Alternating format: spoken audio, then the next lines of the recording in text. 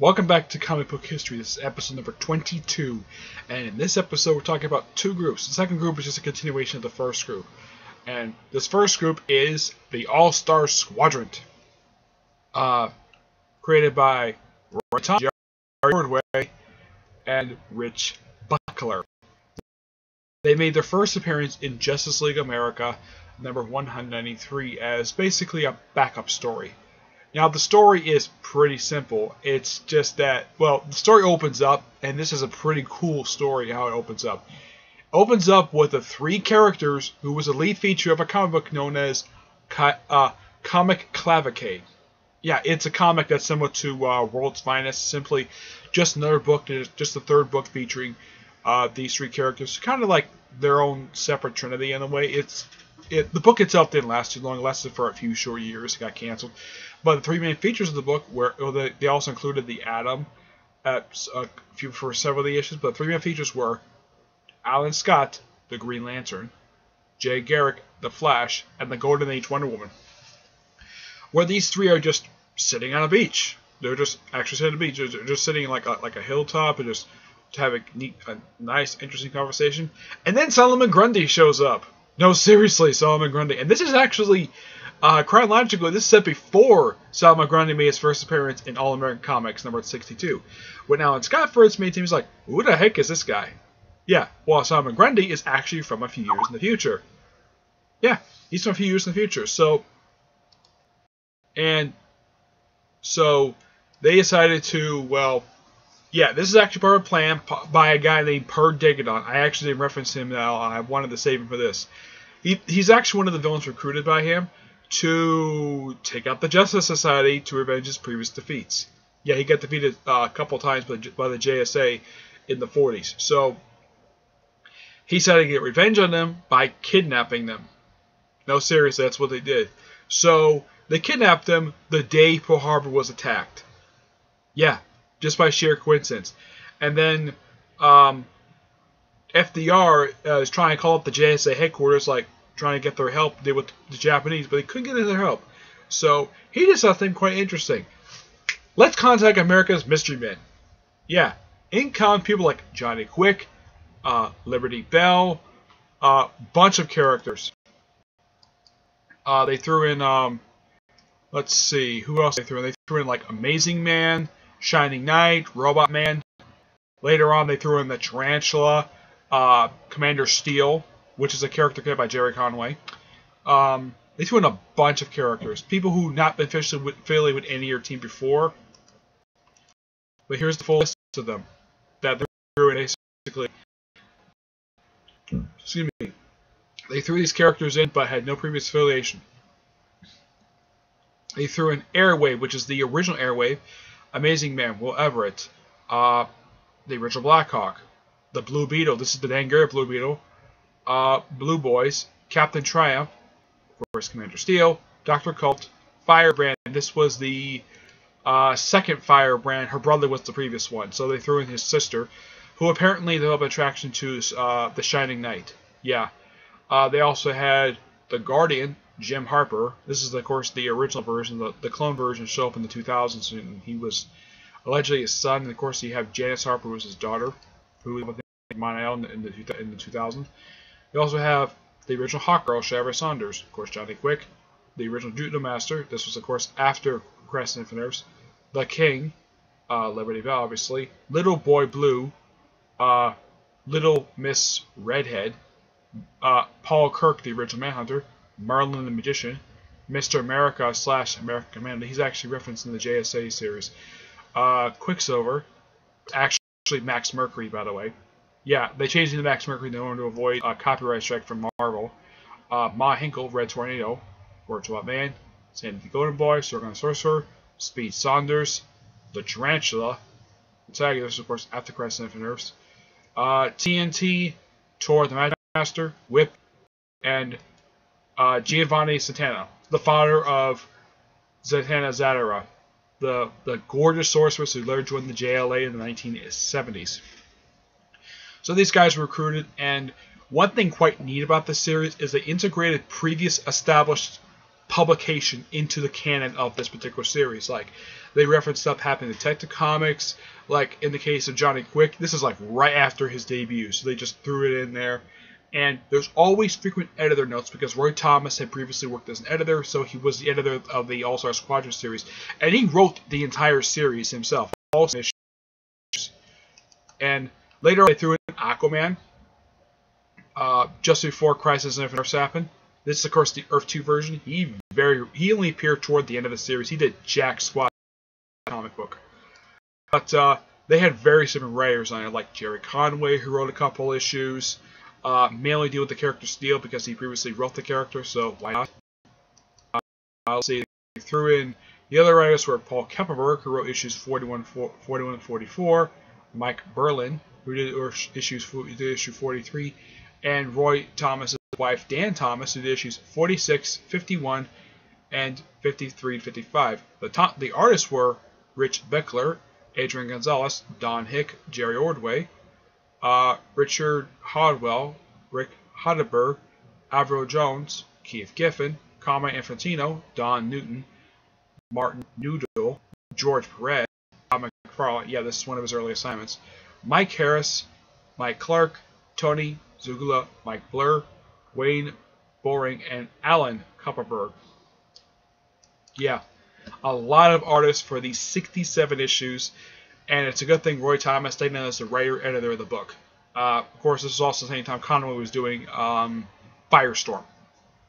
Yeah, these guys fought. Now, here's the thing about the series. Every issue began with basically a particular date. Like, it took like almost a year and a half just to get out of December of 1940. The series was very serialized. That's one thing you got to know about the series. The series is very serialized. And they didn't feature the JSA that much in the series because they had the characters sort of retire. And Roy Thomas wanted to focus on the other characters aside from the JSA to sort of develop them. And you can thank him for basically indirectly creating Jessie Quick, even though she was created by a different person in the 1990s, 1992 series of the Just Side America. But you can thank Roy Thomas for hooking up Johnny Quick and Liberty Bell. Yep, so thank you, Roy Thomas, for that. So for those of you fans, Jessie Quick, thank Roy Thomas for allowing this to happen, for allowing her to be created. Yep. And these are 67 really awesome issues. The series even also had 3 annuals published. Yeah, and throughout these 67 issues, these were very well serialized, like I said, serialized issues, took place heavily in World War II, and there's even an issue that took place in an actual real-life event where Winston Churchill, they actually met Winston Churchill and FDR during the course of the series, where he gave a speech to them actually in real life. He gave this on the same train, but to a crowd of people. Yeah, it's actually mentioned in one of the issues, but yeah. And it even got to the point where the group got so large. No, seriously, the group got so humongous. It's like Roy Thomas doing every single hero who appeared in the Golden Age of comics, even though that characters like the Tarantula and Commander Steel technically did not, but they're from that era, so he threw them in as well. And this is the original Tarantula, Jonathan Law, not the woman who raped Nightwing in Nightwing number 93. This is a completely different character. It's her predecessor. And Nightwing actually lived in his apartment building when he was living in Bloodhaven. Yeah, I had to throw that out there. And his original costume was actually a costume originally supposed to go to Sandman. Yeah, the costume was made by Sandman's lifelong partner, Dana Beaumont, which was originally for the Sandman, but Sandman didn't want the costume, so Tarantula just like, okay, I'll take the costume, and that became his original costume. So you can thank Sandman for the Tarantula. And a lot of the time they fight a lot of like Golden Age villains. So villains like, they fought not only Solomon Grundy, Emperor Digodon, they also fought Vandal Savage, the Ultra Humanite, which they actually retconned the original story, which he debuted. Basically, Ultra Humanite was originally who was a Superman villain. They retconned him to being a JSA villain thanks to All-Star Squadrons. But it's 67 issues of awesomeness. And then after Crisis on Infinite Earths, they pretty much got rid of a lot of characters and replaced them with They decided to relaunch the book as Young All-Stars. Yep. After 67 issues, they relaunched as Young All-Stars. The book itself didn't last too long, so the book got canceled after 31 issues. Now, Roy Thomas did write the book. He wrote it, the whole series, with Dan Thomas as co-plotter, with Michael Blar as the artist, and Brian Murray. Yeah, these 4 people created the Young All-Stars,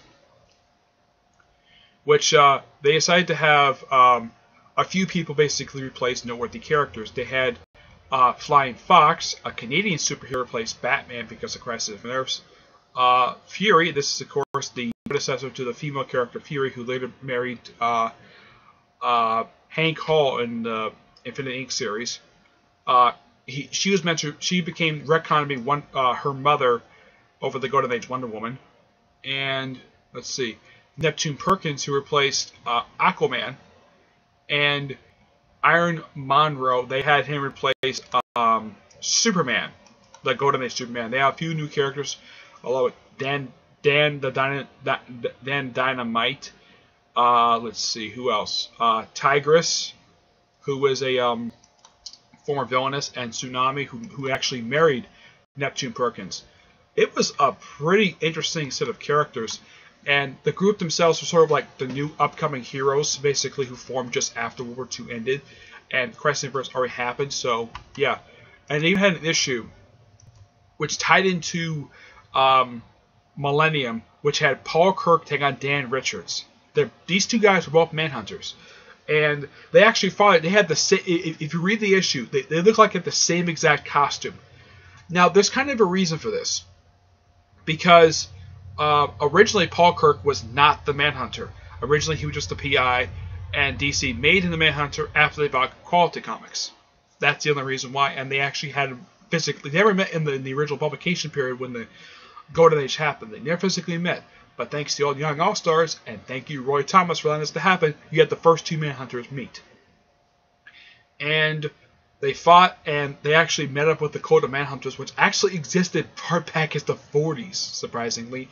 And they told them to stop fighting. They could both be Manhunter, perfectly fine.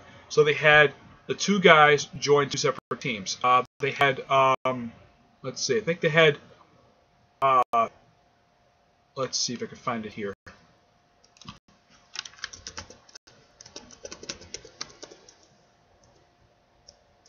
Yeah, they had, I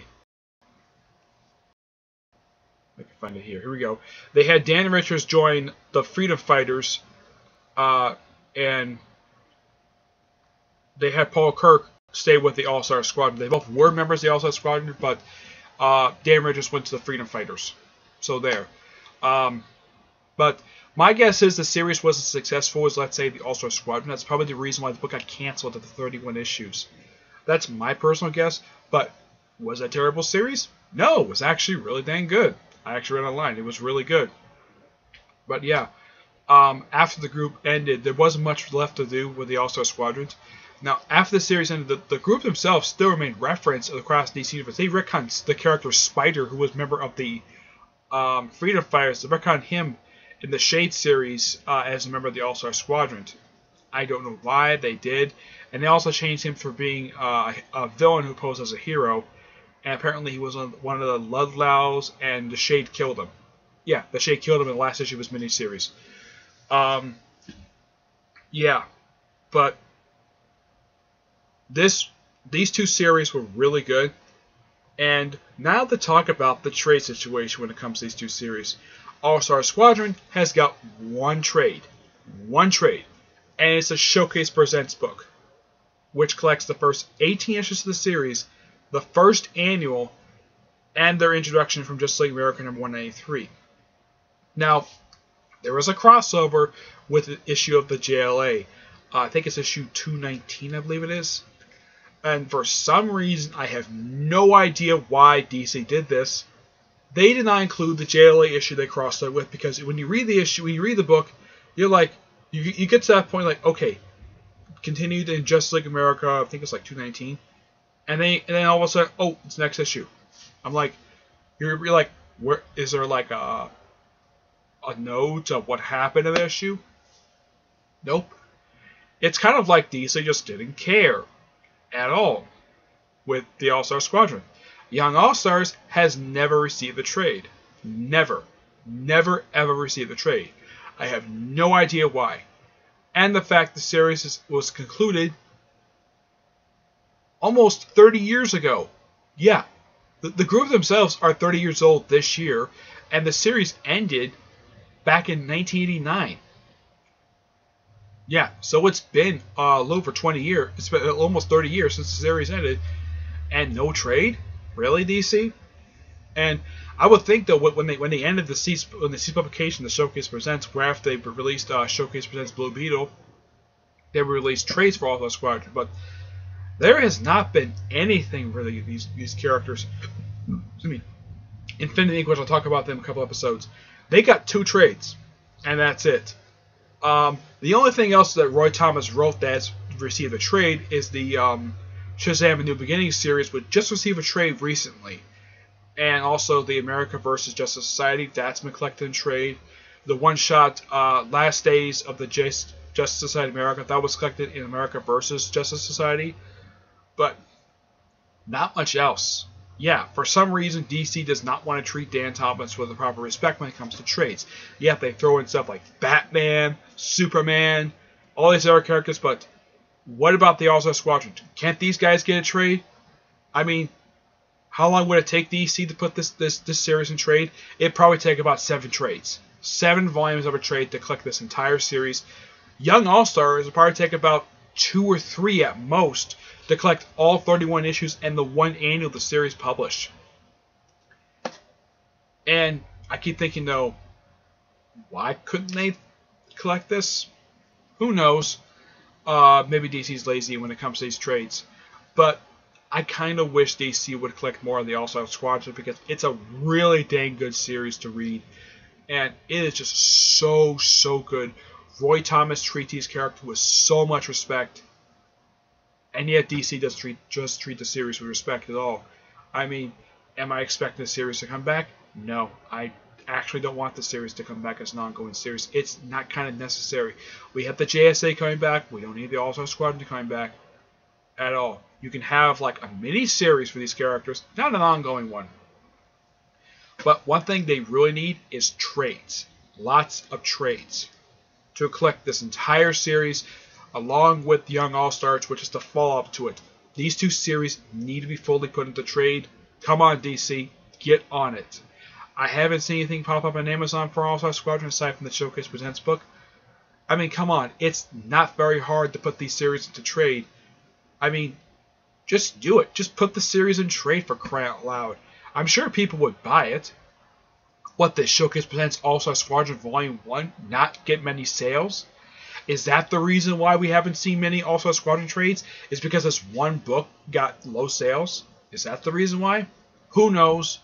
But really, DC, put this series in the new printing trade. I mean, you're doing it with Catwoman. You're doing Azrael. I mean, the only non-Bat books you're putting into trade, these new printing trades, people like series like Hellblazer, Supergirl's getting it. I know Superman's getting some new trades. But aside from that, that's really it. Oh yeah, just like the Justice League America is getting some new trades, but not very much. That's non-Batman related. But come on, Batman was in All-Star Squadron. I would think they would do it, but nope. I guess not. They don't care to do it. I mean, come on, DC. Give Roy Thomas more love when it comes to trades. Don't just do a handful of trades and just shrug it off like that's it. I mean, come on, Conway doesn't get many trades. I mean, he just got just recently he's got a trade now coming out, which collects his Batman run, and yet his Steel run has never been collected in trade. And yet his first volume for Firestorm is collected in trade, but not his run he did for the second volume of the series. It's like certain writers need a lot more love when it comes to trades. Roy Thomas, Gary Conway, and Paul Kupperberg are a few people I can think of who could use more love when it comes to trades. Okay? Heck, even Jerry Ordway needs more trades because his Power Shazam series has never put. Well, one issue has. Actually, 2 issues have been. One issue that crossed over with Starman and the Blackest Night tie-in. That's it. There's no regular trades. I mean, yeah, there is that one book that came out prior to the series, but that is just a giant size. That just a hardcover one shot. I'm talking about the 41 issue comic book. It will take you just a few trades just to do it. Just do it. But it's one of those series that let us see in trade, but who knows when DC would actually do it. All right. So that's it for this episode. Next episode, I'm gonna talk about something. I'm going to talk about the DC implosion. I've referenced it a couple times last couple episodes. I'm going to go a little more in detail of what DC implosion was. Okay? But then in the following episode of that, we'll talk about Infinity Inc., the first and second volume of the series, and what happens to the characters afterwards. Okay? But until then, I will see you there. Bye.